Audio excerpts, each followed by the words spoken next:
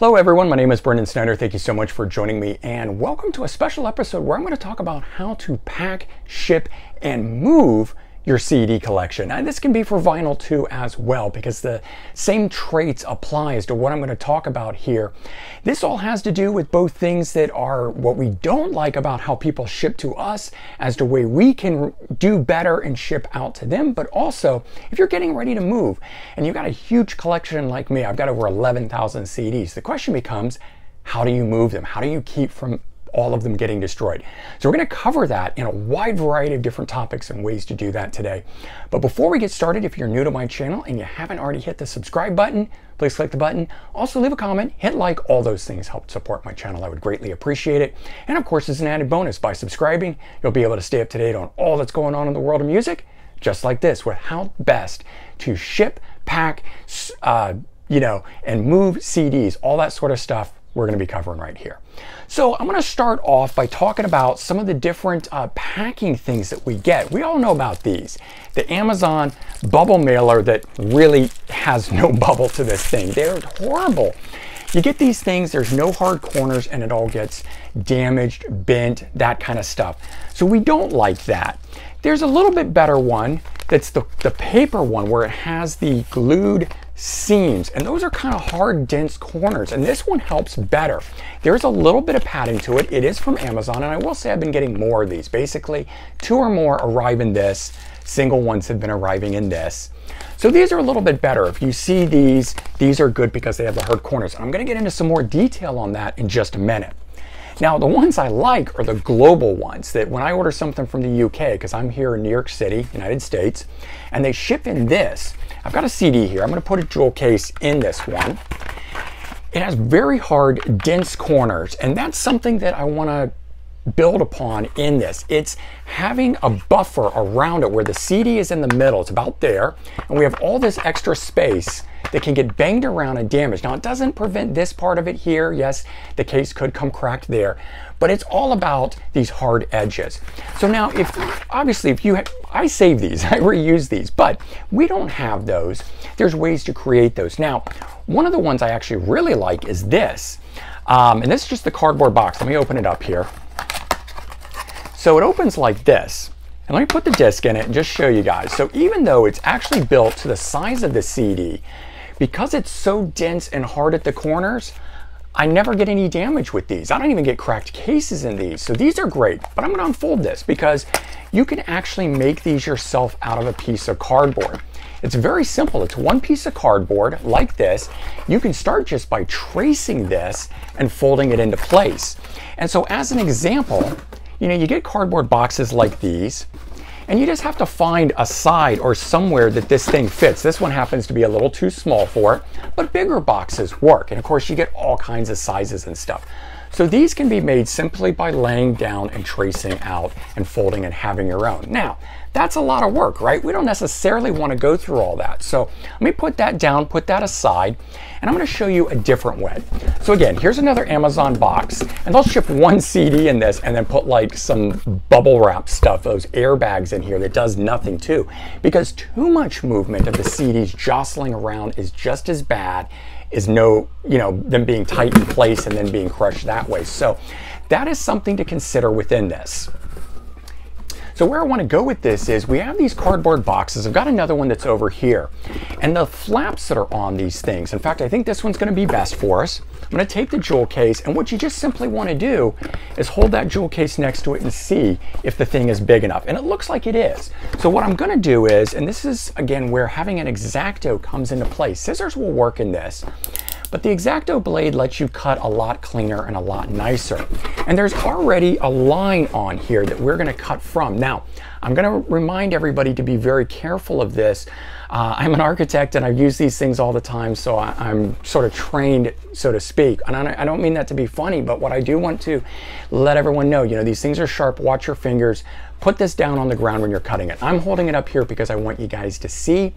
But in fact, it's best if you put this down on the floor to do this. But if you cut in here and you bring the blade down on it as so, and you begin to cut through it, you'll then be able to separate that. But I'm now going to transfer this. I'm going to put this on the floor so that I can show you properly how to do this. All right, everyone, so we're back here. I wanted to put this down to make this a little bit more safe and to really be able to show you what I'm talking about. So again, we've got the flap of this, and it's already got the crease that runs along here. And if we take the X-Acto and we put it in here, I can run it along this, and I can get this box thing cut off like this. And this is what we're talking about here. Now, with the CD on this thing, if we come along here and we just sort of make a little score, not too close, then I can actually snap and bend this thing around very easily. And then I'm going to come on the back side here and I'm going to put just a little crease. Don't cut all the way through. You just want enough that bends it. See how it made this little box? Now this is essentially the same thing that we were talking about here. So what this is going to allow for is, if I put the disc in and I put that over it, and then I see that I need just a little extra here, so I'm going to flip this over because you want to cut on the side that you want the bend to happen. So I cut a little bit out there, it'll fold over, and then I need to cut it again a second time along here. And watch your hand. Don't go too fast, you don't want to cut yourself, and fold it over. Now, in this simple case here, you can use, tape or something to secure it, but in this particular case, I find it's easier just to put a rubber band on it, like so. Now the cardboard all the way around this thing is going to protect that case. Then if you want, and I'm going to come back to the screen here, if you want, you can still use one of those bubble mailers for the thing, so it's easy to ship, but that way, very easy. All right, so we're back, the camera's on me. This is what we were just looking at here. Here's the CD wrapped in the cardboard. Obviously do it just a little bit bigger than I did because you really want to cover all of it. I was trying to do it quick, but you basically cut the cardboard a little bit bigger than you need.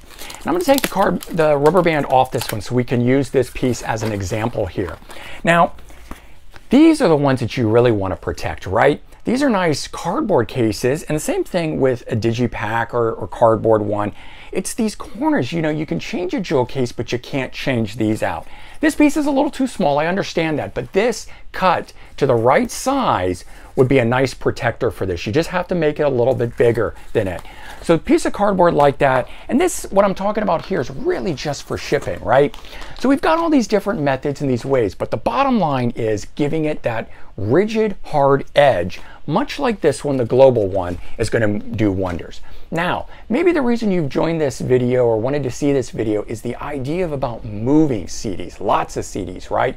Thousands of CDs, how best to do it. All right, so I've done this move a number of times. I did this move 8 times the first year I moved to New York City because I was jumping around to different apartments and things, kind of trying to figure everything out. And I also just had some bad luck with places that got sold and I had to move and so forth. So long story and all of that for another time. But in my opinion, I found the best way to do it.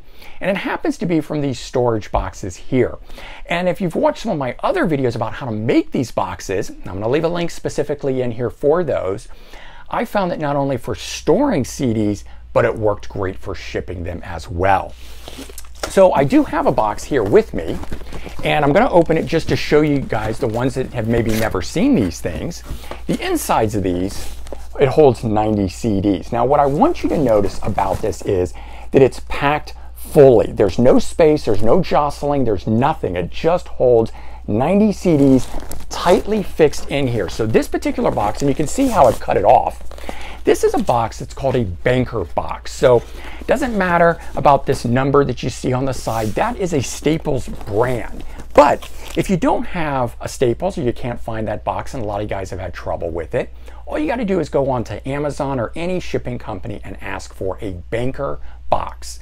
And that's the style of this. And then you measure it down to the height of the CD, the spine, and you cut it off. It's really that simple. And like I said, I have a whole how-to tutorial on making the box itself and going into the detail of that. I'll leave a link in the description. But what I want to point out is that by having the CDs in these boxes tightly fit, it's the jostling, it's the movement that breaks these things. If there isn't any of that movement within it, and it holds them very secure, that, in my opinion, is the best way to move these. You can try, I've tried everything with packing and different things, and in the end of the day, it's these hard-edged corners like this, and it makes it great for just stacking boxes into the truck, moving them, etc. Yes, if someone drops one of these on a corner and it hits hard enough, it could crack that corner case. But you have to plan for the idea that that isn't going to happen within it, that people aren't going to be kicking these boxes down the street, so to speak. And that is a gamble to take. But if you try to do it the other way, too much movement inside of these things will crack and break everything. So I just found that it is best to keep things densely tight. So similar to the way we want to pack tight around a single disc, you want to pack tight around all of yours. Now, I want to take it a step further, because what happens if the truck that you're shipping in has a leak? What if it rains on the day, right? You don't want cardboard getting wet. So these plastic bags, and it can be any size, but what you want to do is find one that is big enough that when you open it up, you can actually lay it down in the box, fold it out, and put all of the CDs back in. And give me just a minute, I'm going to set up for that and I'll show it to you. Okay, so here we are with the box, right? I've actually emptied the contents out of it. I've taken the lid off of this thing. Here's the simple trash bag that I'm talking about. And this is a big one here. So I just lay the bottom into this thing and start opening it here like so. And I'm going to actually go all the way down to the bottom. I want to get every bit of that open. So in this particular case, a lot of waste on this, I understand, but it's going to protect it. And you simply fold it over the sides the way that I'm doing. And you get it down until you just have enough in there. In fact, I want to keep going so that I don't have a lot of this in there. Because if you have too much of this in there, it's going to cause a problem when you try to close the box up tightly. So we want to keep pulling that out. And we want to get it to a point where now what we can do is take the CDs themselves and start putting them in. And very quickly what you can see is, and I'm just going to get one row in this thing. Let me get the rest one in here. Okay, so you can see how I got the row in. Now I could actually do the whole thing in here, but the point is I then bring the rest of this in over it, and you can cut off the excess if you want. But by doing that, if this box gets wet, doesn't matter, your CDs are in plastic here. So that's the idea behind this.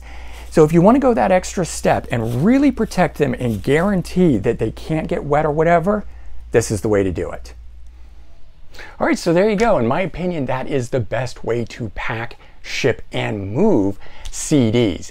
Got a couple different methods that we covered. The bottom line is it's all about getting a good tight fit around those discs, and you saw the boxes like these and so forth. So hopefully that helps you guys out, gives you some direction. You know, I will say nothing is 100%, nothing is perfect, but I've made a number of moves and this has worked pretty well for me, and I hope it works for you guys too. All right, everyone, take care, have a great day, and I'll certainly talk to you soon. Bye-bye.